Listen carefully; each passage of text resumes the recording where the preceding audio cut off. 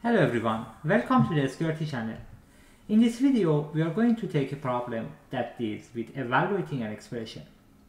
For the expression itself, we defined x as sum of 5 terms, and in general, we have the fifth root of 2 to the power of I. We have here from I equals to 0, then I equals to 1, which is going to be 2, I equal to 2, which is going to be 4, and then we have 8 and 16 as you see here. We are going to evaluate power of 30 of 1 plus 1 over x here. Let's see how we are going to solve that.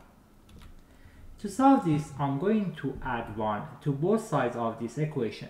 For the left hand side, it's going to be x plus 1, and for the right hand side, it's going to be 1 plus 1, which is 2, and the rest is exactly as what we had before.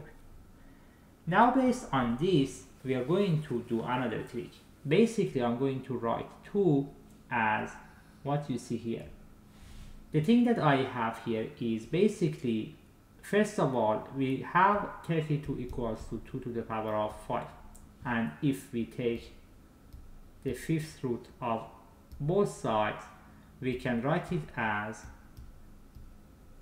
2 to the power of 5 to the power of 1 over 5, which is going to be 2. So I can do this, and based on that, we have sigma the fifth root of 2 to the power of I for I equal to 1 to 5. And this is defined as x plus 1. Now let's see how we are going to continue from here. First of all, what I'm going to do is really interesting. I'm going to factor out 1 the fifth root of 2 here. For the first one, it's going to be 1. For the second one, it's going to be what you see here. And finally, I can write it down as sum of values that you see here. From here, I'm going to say that I already know what this expression is. We defined that as x in the original problem. So I can say that x plus 1 is basically 2 to the power of 1 over 5 times x.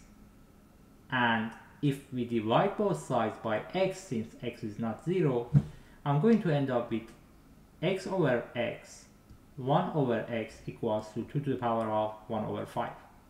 So I can say that 1 plus 1 over x is basically the fifth root of 2. And that's something that I'm going to continue with. To do this, remember what we wanted to find is power of 30 of the expression that we already found. And to find it, I'm going to write the fifth root of 2 as 2 to the power of 1 over 5. And then power of 30 of this is going to be 2 to the power of 6, which is basically 64, and we already have it here. Thanks for watching the video.